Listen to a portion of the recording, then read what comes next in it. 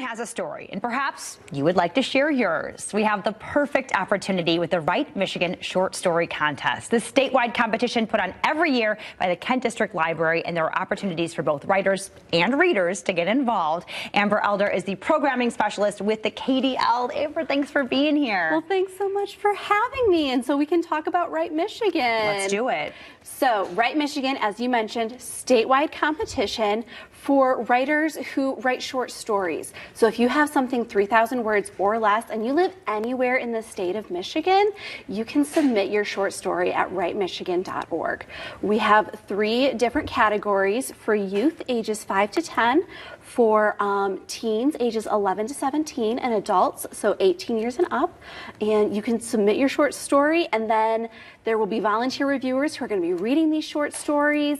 There are also going to be then the best of those are going to be sent on to judges for review. So there's a chance that you can earn a cash prize and also have your short story published in one of our anthologies. Love that. I mean, this is such a cool opportunity for people who are maybe writers already or maybe want to dip their toe in the water. Oh, definitely. You know? You do not have to be a professional writer at all.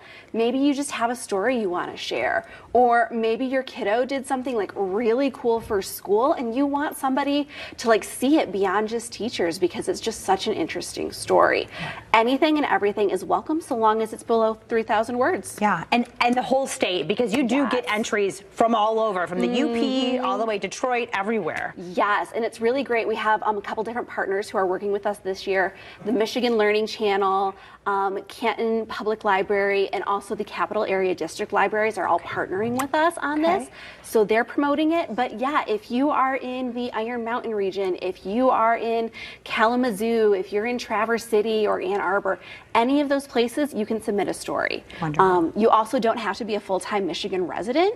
So if you are a snowbird or say your grandkids live with you for the summer, you are still welcome to submit stories, which is wonderful. Wonderful. Now, there is a time frame, so what's the deadline? So November 30th is when we need to get your short story in, so we need plenty of time for our volunteer reviewers.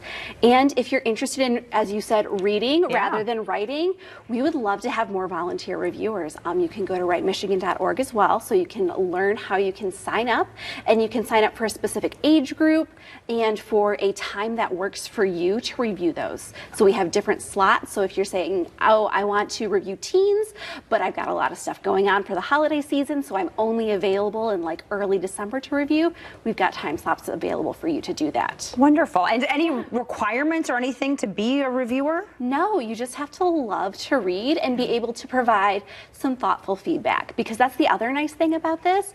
Writers who submit their stories can choose to have that feedback sent back to them so that they can, you know, improve their craft if they want to.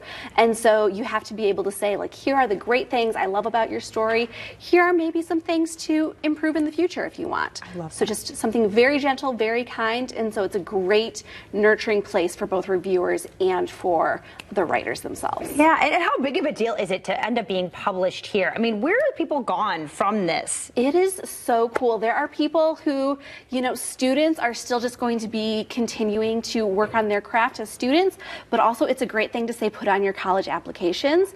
And also people who have been published, you can purchase these Schuler's books from Schuler's Books. You can purchase these copies of the anthology.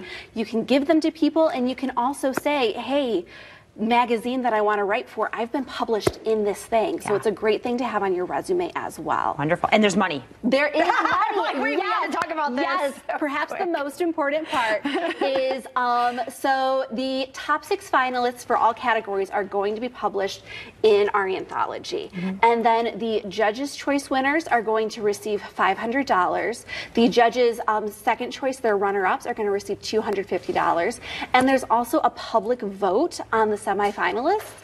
And so the Reader's Choice winners will also win $250. Man, good reasons to enter. Get it in. So many great things to expand your experience, to have fun, and potentially earn some cash, which are great. Love it. All right, let's get those entries in. You have until November 30th. It is free for kids and teens, $10 for adults. WriteMichigan.org. All the information you need to know right there. We'll be right back. Are you